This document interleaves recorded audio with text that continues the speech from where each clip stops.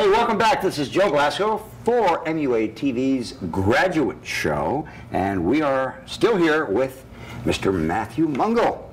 I've been told by my producer that we have to ask you, there's so many things I want to talk to you about, and you're going to have to come back many, many, many times, because I know that our audience wants to ask you, a ton of questions. I want to ask you a ton of questions, and but it's a graduate show, right? It's a graduate show. So, how did you go about coming to the Joe Blasco Makeup Artist Training Center?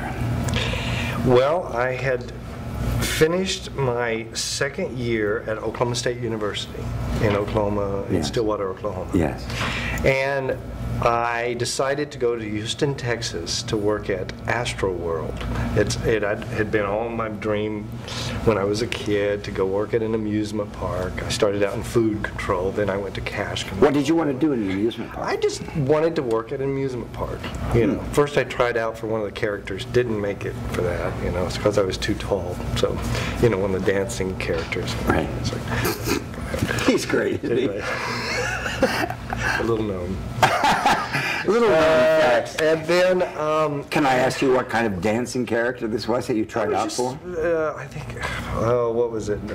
Marvin McFly. I don't know. Marvin McFly? No, or something like that. Some character that the Astro World. Right. It's Six Flags. Okay, so you went there and you didn't get the job. No, but I went to Houston and I started working during the summer. Right. And Star Wars came out. This was 1977. Star Wars. Star Wars came out. Yeah. Oh my God. And I had followed Dick Smith's career. I had followed Rick Baker's career. Yes. Well, Rick Baker came to town at a science fiction convention. Excellent. So I had my portfolio. I went up to him, portfolio, look at this. He looked at it. And he said, "You're probably more cut out for the Joe Blasco Makeup Center." So I immediately, after I finished meeting him, went straight to the phone and called my sister-in-law. Said, "Oh, I just met Rick Baker." And he wanted me. And then I went back to my apartment, because that was my day off, and immediately called the Joe Blasco Makeup Center, so I could, get all the criteria. Did he tell you to? Yeah, he did. He told me. Yeah, so I immediately thank called you, Rick. Yeah. All right, So anyway, I called and got all the information, got everything sent to me, right. And then went back to start in my next semester at Oklahoma State University, and I was miserable there. I called my brother when I first got there, and I said, "I can't be here. I've got to move to California. I've got to move to Hollywood. I've got to become, start doing makeup." Right. Because I had been doing makeup when I was 10 years old, and through high school and through college. As soon as I got to Oklahoma State University, they put me to work doing costumes, which I love to do, and build, fur costumes and makeup and stuff like that. And they knew I had a talent for it. Well, my brother called my dad and said, "Look, he's, miserable. He needs." So my dad immediately called my professor, who was my, mentor at my supervisor. Still one of your mentors. Absolutely. There, and said, well, what about the school?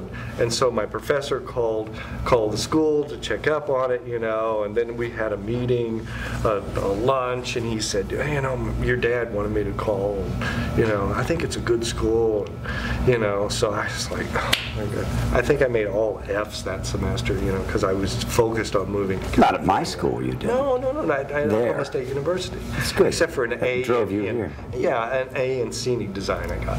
Right. So anyway, on December the 26th, the day after Christmas, I had loaded the car and left for Hollywood. All right. Not knowing a single person out there. I think I had met Rick in passing, and I knew that I wanted to go to school. As soon as I got there, Dad said, "Don't go to Sunset Boulevard, drive down to Sunset Boulevard." Stay away from Santa Monica Boulevard. Which is Sunset Boulevard, whatever. Found a place to stay that night. Don't go to the crossroads of the world. No, it wasn't the crossroads of the world. It was, you had just moved into Gower.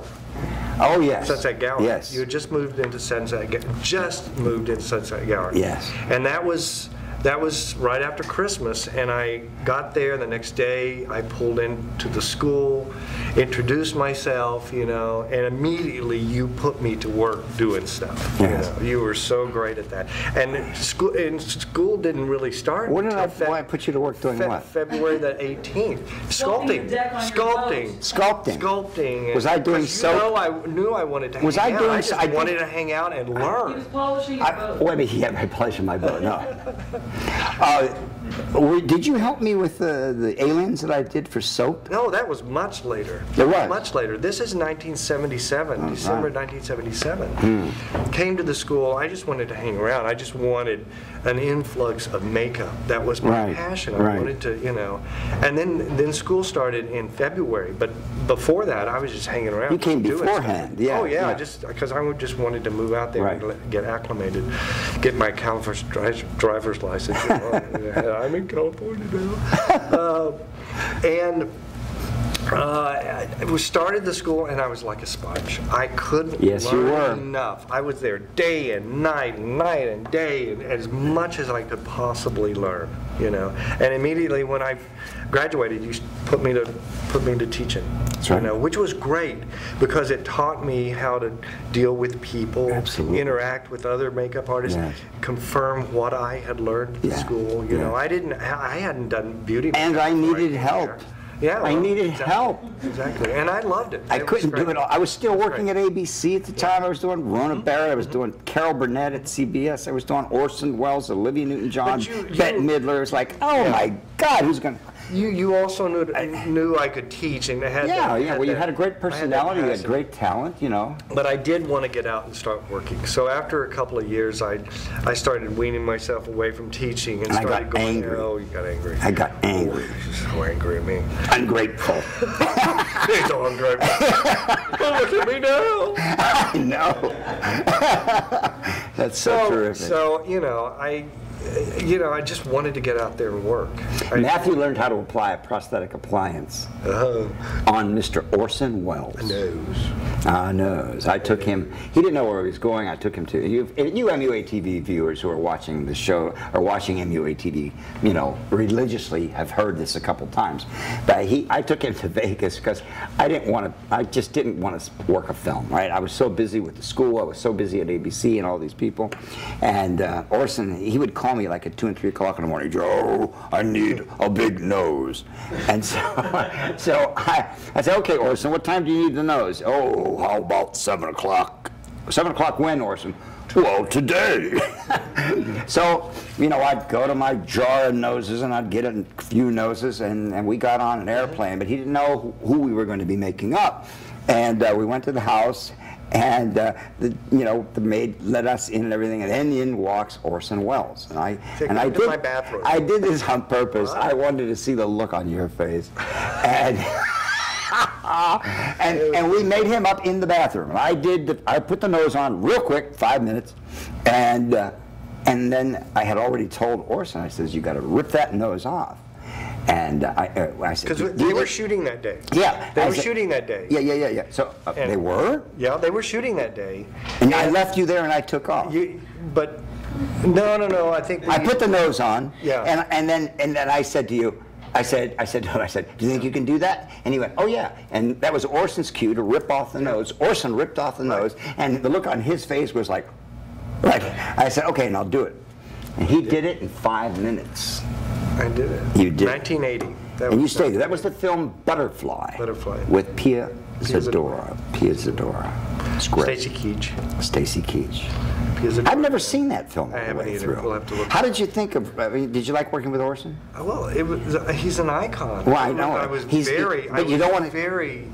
You don't want him to see an eyebrow pencil, because if he sees an eyebrow pencil, he would pick it up and start drawing lines on his face. On his eyes, yeah. Yeah. He'd love. Put a little more red in there. Pull my eye down. You just put it in there. Oh yeah. Yeah, that was an interesting project. I think that was the project that my mom and dad really realized that you made it. You were serious. Yeah. Because that was you were on your way. Part of their their, you know, yeah, that reinforced that their support when I got had that been call it justified their support. Absolutely. Absolutely. Yeah. You know, we're going to. First, I want to thank you for being so wonderful Thank you and for so coming much for here. having me. And appreciate it. you enjoy, Matthew. It's terrific. Thank you. That's great. All right, our next guest is Deborah Lamia Denavar, and she is one of my graduates as well.